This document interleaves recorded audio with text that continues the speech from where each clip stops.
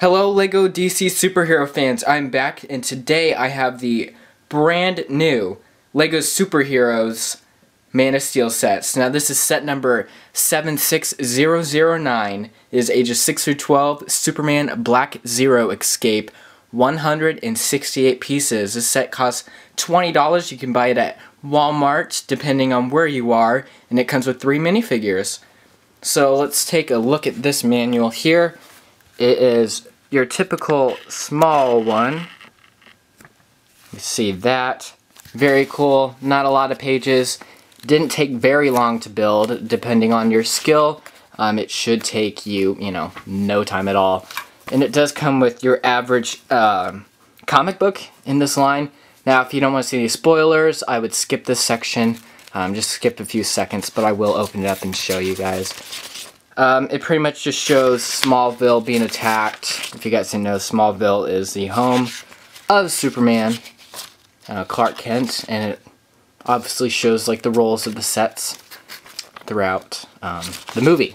Now, these aren't always accurate. We've seen that tons of times before, but, might as well show you guys that. So yeah, let's go ahead and look at these awesome 3 minifigures. Okay, so the first minifigure I'm going to show you from the set is the Man of Steel himself.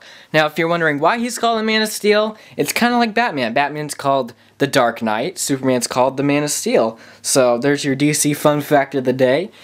He has the iconic S on his chest, which, if you guys did not know, it does not mean Superman in his eyes. It means hope on his planet, which is gone.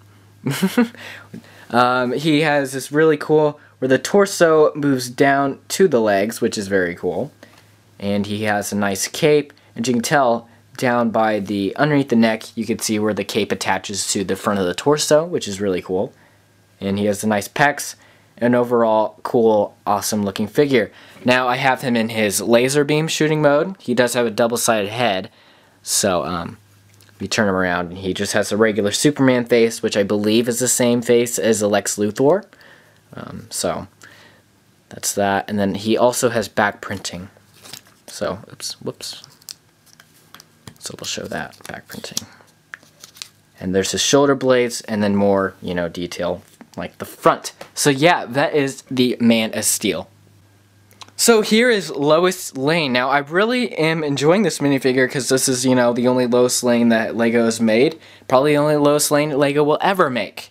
So she's obviously a editor at the Daily Bugle, which is where Clark Kent works. That is Superman's, secret identity, I guess. She has nice blue pants, and then her front torso has a nice, little suit jacket up there with the button up, and then underneath that has another white shirt and, the peach skin, or flesh skin. She has nice white sleeves, and it's kind of like a light gray to white, which is very cool. Now her face kind of has like the old marks, kind of like Black Widow does. And then if you could tell, she kind of has like the little mole right above her lip, and then she also has very nice eyebrows which match the reddish hair. So let's move her to the back so you could see the back of her head. Take that off.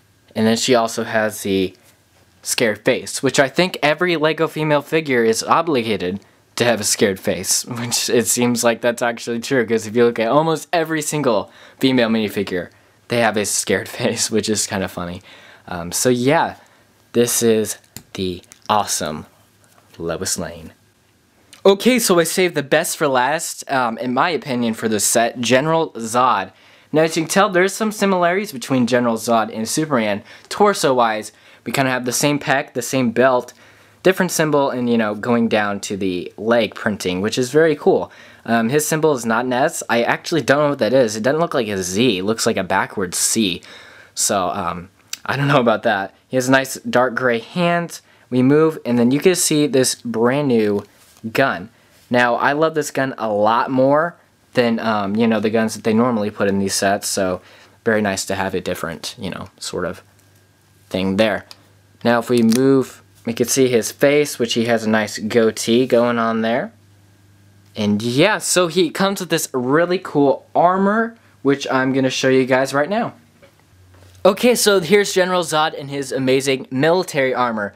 Now, I have not seen the movie, so I don't really know what this is from. I don't I haven't seen any connections with the comic books, but I guess we'll have to wait and see. Nonetheless, is very cool. The nice details on that between the light gray and the dark gray, you know, metallic chrome there, is really cool. So it's awesome to see this kind of custom pieces from Lego, which we don't see that often in minifigures, so it's very awesome to see it in this.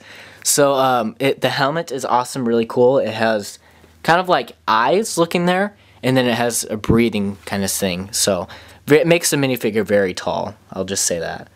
And the shoulder blades go to the back, and you can see the back of the helmet has, you know, more design and, you know, curve appeal, which is very, very awesome. Now I'm going to take off the helmet on him for you to see his eyes, or his double-sided head, which is, if you guys did not know, General Zod has the same sort of superpowers as Superman to an extent, so that's why he has, you know, he can shoot laser beams out of his eyes, which is making me believe that they are the same descent. So, again, we'll have to wait and see on that. So this is the awesome General Zod. Let's get on with the set now. Okay, so let's get on to the set itself. Now, this, from my understanding from looking at the comic book, is we're on this big spaceship, and this is, you know, inside the spaceship, this little docking area, and then this is the escape pod, which Lois Lane shoots out of, which is shown on the box and everything. So that's from my understanding. So let's look at the escape pod itself. Now, it's overall a neat design. All this stuff is stickers. We don't really see printed pieces anymore, which is a little bit unfortunate, but, you know, what can you do?